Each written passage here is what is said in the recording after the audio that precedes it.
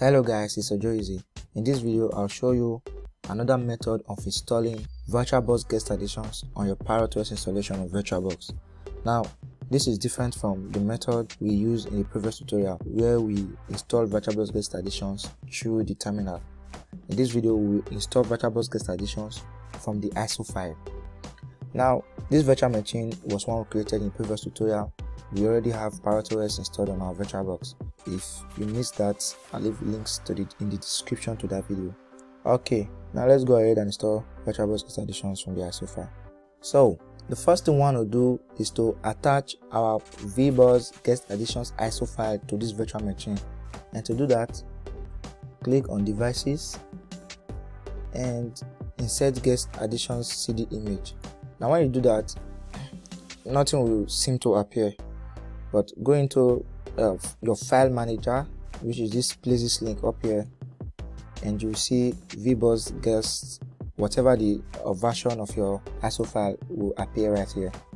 Now click on this to open it, and what we want to do is to right click and open the terminal.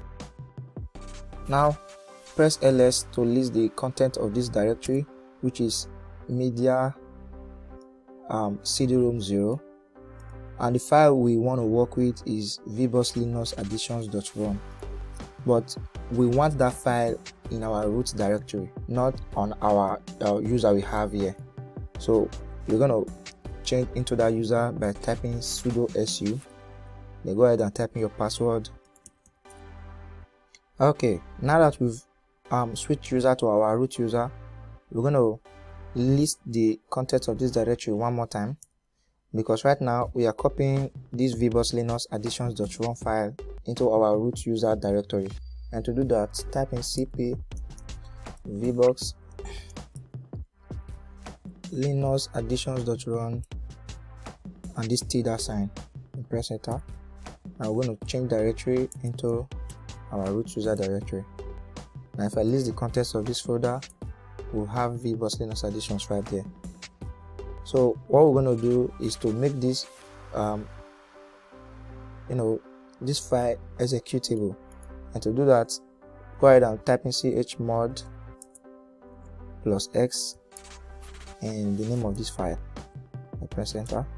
The last step is to execute this file and run it. And to execute files on Linux, type in // the name of that file and press enter. Now this is going to go ahead and install VirtualBox guest additions. I'll be back when the installation is done doing its thing. Okay, the installation has completed. Now what's left is to reboot the system. Go ahead and type in reboot now.